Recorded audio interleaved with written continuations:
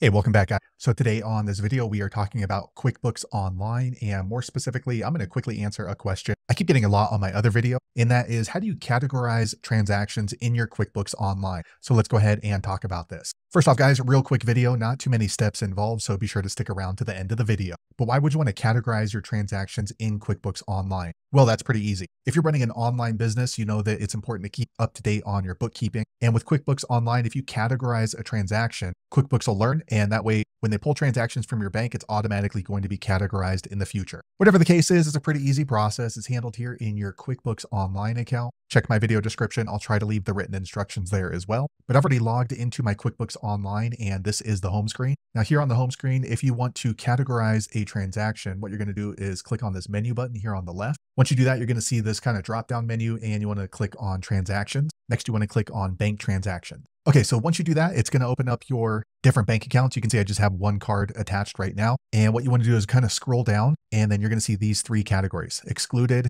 categorized, or for review. So generally, if you're going to be categorizing a transaction, you want to go here for review. That means that these transactions have not been categorized yet. So all you're going to do is look for this column right here, categorize or match, and click on it. Okay, so here is how you can go ahead and categorize it. So first off, you want to go ahead and categorize what type of expense this was, or if it was a payment. So when you click on this downward thing, it's going to open up all the different types of expenses you might expect. So this one's for Taco Bell. So this was obviously a restaurant. So you can kind of just scroll through and then see which one it would apply to. So this one would be meals and entertainment. Now, if you're scrolling through and you don't see an expense that matches up, you can go ahead and add a new category. But QuickBooks is pretty good. They have a lot of different expenses that you might want to categorize it at. So for me, I'm going to go ahead and do meals and entertainment. Next, you want to go ahead and add a tag, and this is going to help you sort through your transactions at a future date. So maybe I'll just put Taco Bell or employee meals. Okay. And that way I can search it later. Here, if you're not sure what this transaction came from, this one's pretty obvious because it says Taco Bell. But if it says something else, you can scroll down here and see bank detail. So it lets you know where the transaction came from, kind of jog your memory.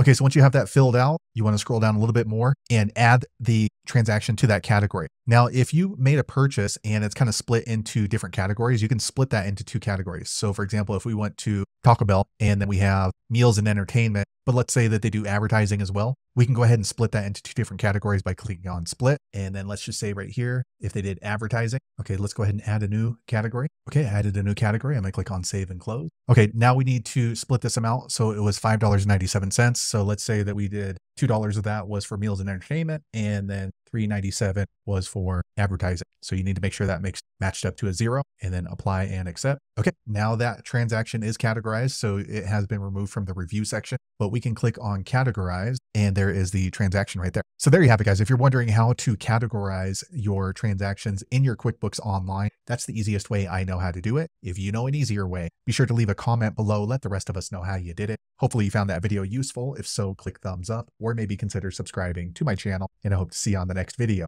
Thanks again for watching.